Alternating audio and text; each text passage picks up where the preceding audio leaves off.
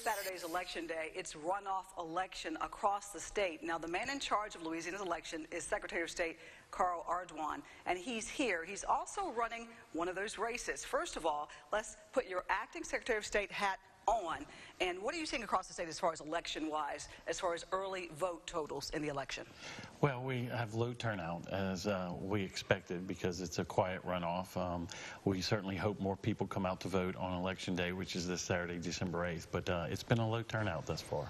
So is that something that is typically a situation when you have these situations, like kind of late in the year, things like this? Yes, yeah, and I think that's something we need to work towards, of getting away from the December election so that we can increase turnout, because we saw almost 50%, if not more than 50% turnout in this last round, and now we're looking at somewhere between 13 to 20%.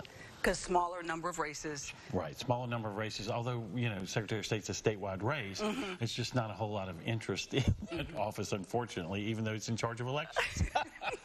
And that's not so good news for you. Now, speaking of the election, you are running to keep that job. So tell us why the voters in the state of Louisiana should vote for you. Well, sure. Experience. I'm the only candidate in this race that has the amount of experience dealing with cybersecurity issues, securing the vote, dealing with elections directly, and certainly feel like I'm the guy to keep in order to continue that process and keep our elections secure.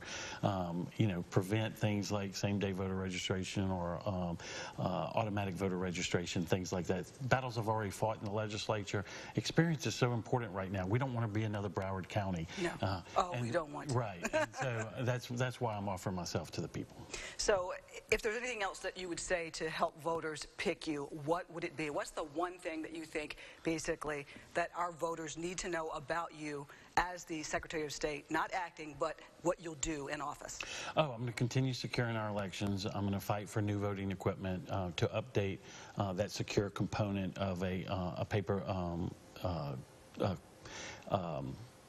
extra counting system for auditing and thus such. That way people have a security as to how their vote was cast. So you can do it electronically and by paper.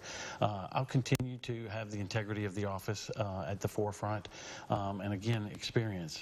There's no trade for experience given the election systems that we're in now. Okay.